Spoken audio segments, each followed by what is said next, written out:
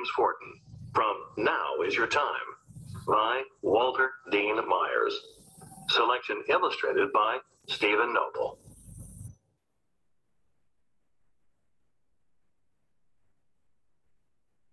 James Forten was born in Philadelphia in 1766 and grew up during the American Revolution. He overcame great obstacles to become one of the most important African Americans of his time.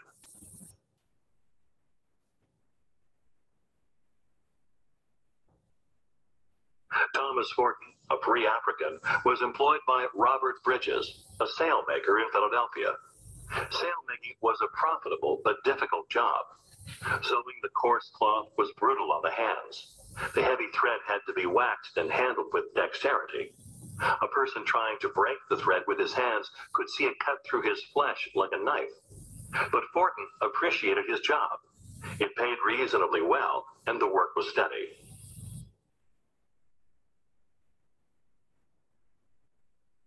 Forten helped in all aspects of sailmaking and assisted in installing the sails on the ships the firm serviced.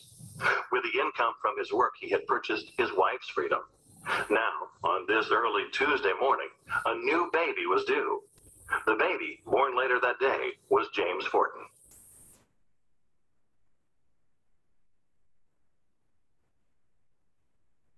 Young James Forten's early life was not that different from that of other poor children living in Philadelphia. He played marbles and blind man's bluff, and he raced in the streets. When he was old enough, he would go down to the docks to see the ships.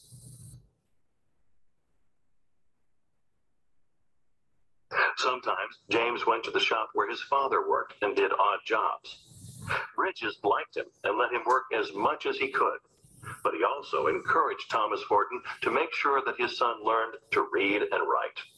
The Fortens sent their son to the small school that had been created for African children by a Quaker, Anthony Benezet. He believed that the only way the Africans would ever take a meaningful place in the colonies would be through education.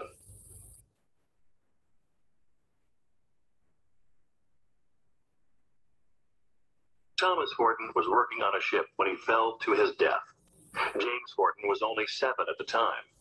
His mother was devastated, but still insisted that her son continue school. He did so for 2 more years, after which he took a job working in a small store. What James wanted to do was to go to sea. He was 14 in 1781 when his mother finally relented and gave her permission.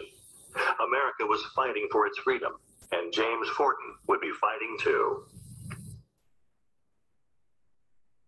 He knew about the difficulties between the British and the American colonists. He had seen first British soldiers and then American soldiers marching through the streets of Philadelphia. Among the American soldiers were men of color.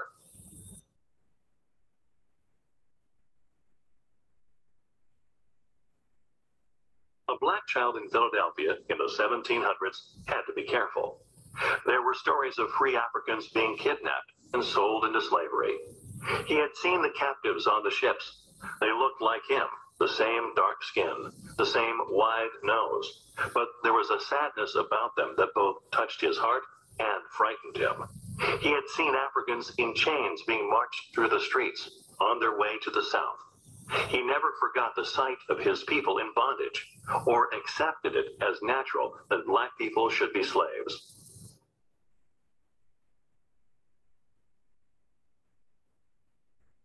But the black soldiers Forten saw were something special. Marching with muskets on their shoulders, they seemed taller and blacker than any men he had ever seen. And there were African sailors, too. He knew some of these men. They had been fishermen and haulers before the conflict with Great Britain. Now they worked on privateers and Navy ships.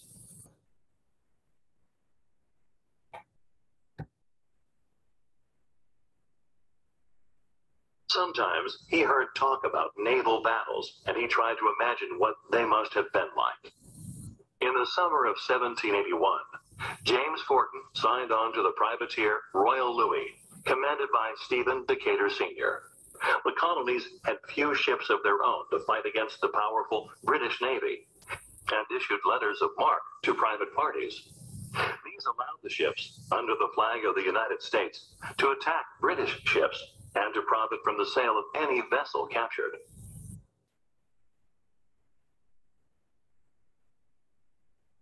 The Royal Louis sailed out of Philadelphia in August and was quickly engaged by the British vessel Active, a heavy armed brig sent from England to protect its trade ships.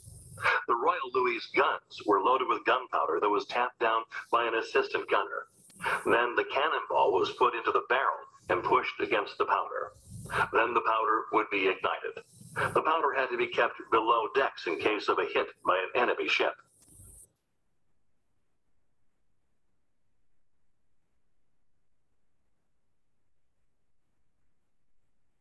Philadelphia Harbor, as it appeared around the time the Royal Louis defeated the Active.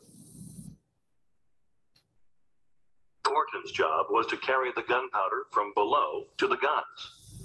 Up and down the stairs he raced with the powder as shots from the British ship whistled overhead. There were large holes in the sails and men screaming as they were hit with grape shot that splintered the sides of the ship. The smell of gunpowder filled the air as Captain Decatur turned his ship to keep his broadside guns trained on the Active. Sailors all about Forten were falling, some dying, even as others cried for more powder. Again, he went below decks, knowing that if a shot ripped through to the powder kegs, or if any of the burning planks fell down into the hold, he would be killed instantly in the explosion.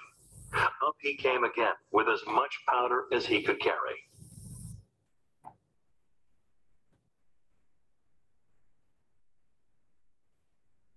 After what must have seemed forever, with the two ships tacking about each other like angry cats, the Active lowered its flag.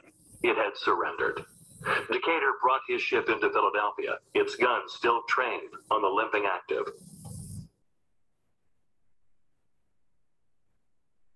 The crowd on the dock cheered wildly as they recognized the American flag on the Royal Louis.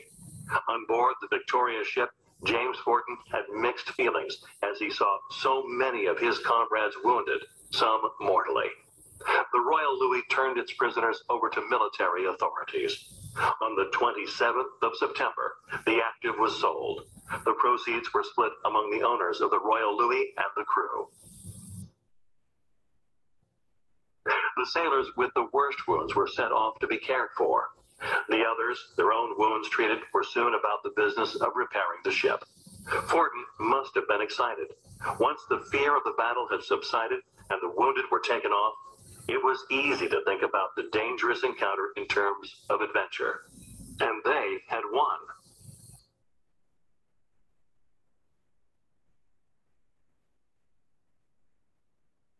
The missing crew was replaced. The ship was checked carefully by its captain and found to be in fine fighting condition. The crew carried more ammunition aboard, more powder, and fresh provisions. Once more, they sailed for open waters. On the 16th of October, 1781, they sighted a ship, recognized it as British, and made for it instantly. As they neared, a second ship was spotted, and then a third. Decatur turned to escape the trap, but it was already too late. The three British ships, the Amphion, the Nymph, and the sloop Pomona, closed in. It was soon clear that the Royal Louis had two choices: to surrender or to be sunk.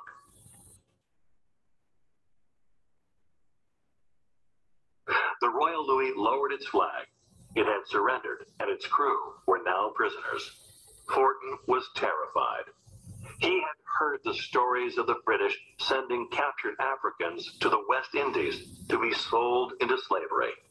He knew the Pomona had sailed back and forth from the colonies to the island of Barbados, where many Africans already languished in bondage. It was a time for dread.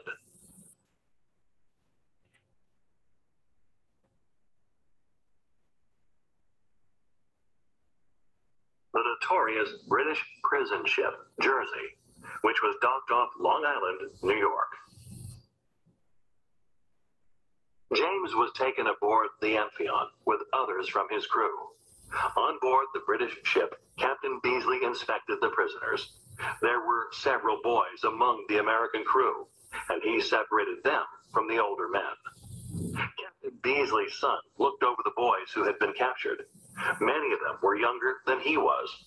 Although still prisoners, the boys were given more freedom than the men, and Beasley's son saw the Americans playing marbles. He joined in the game, and it was during this playing that he befriended Forten.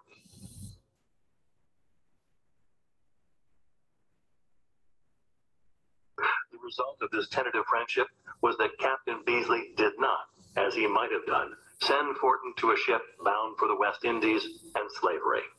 Instead, he was treated as a regular prisoner of war and sent to the prison ship, the Jersey. Dark and forbidding, the Jersey was a 60-gunner anchored off Long Island in New York. It had been too old to use in the war and had been refitted first as a hospital ship and then as a ship for prisoners. The portholes had been sealed and 20-inch squares carved into her sides. Across these squares, iron bars were placed.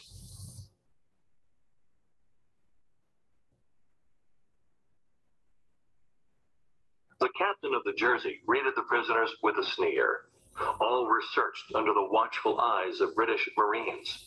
The wounded were unattended, the sick ignored. The pitiful cries of other prisoners came from below decks. A few pale, sickly prisoners, covered with sores, were huddled around a water cask. Then came the cry that some would hear for months, others for years.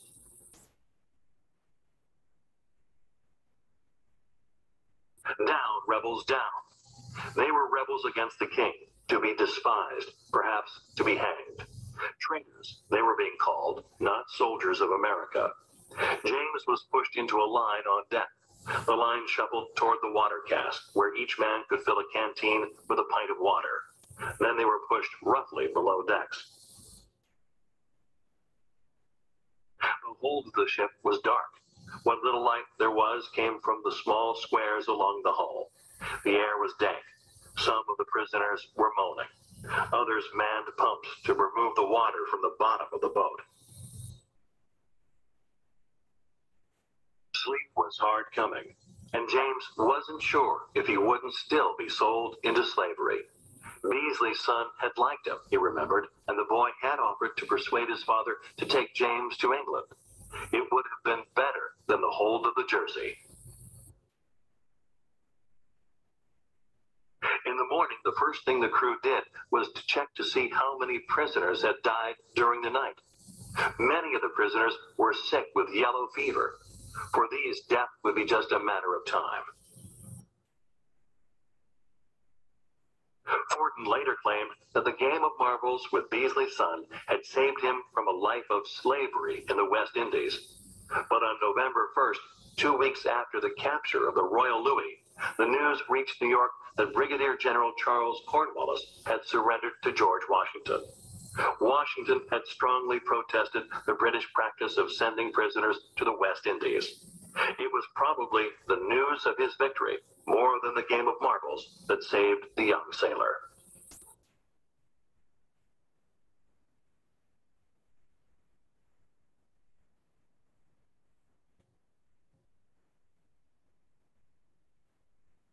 James Forten was not a hero. He did not single-handedly defeat the British or sink a ship, but he fought, like so many other Africans, for the freedom of America, and he fought well. He was only one of thousands of Africans who helped to create the country known as the United States of America.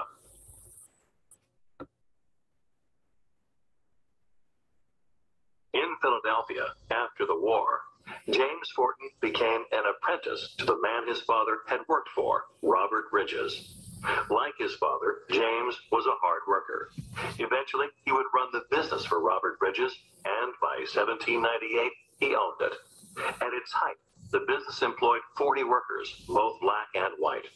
Forten became one of the wealthiest men in Philadelphia. He married and raised a family, passing on to them the values of hard work he had learned from his father. Forten made several major contributions to the sail-making business, among them a method of handling the huge sails in a shop, which allowed sails to be repaired much faster and saved precious time for ship owners. In the coming years, he would use his great wealth to support both anti-slavery groups and the right of women to vote, at a time when over 90% of all Africans in America were still in a state of enslavement. James Forten became one of the most influential of the African abolitionists. He spent much of his life pleading for the freedom of his people in the country his people had helped to create.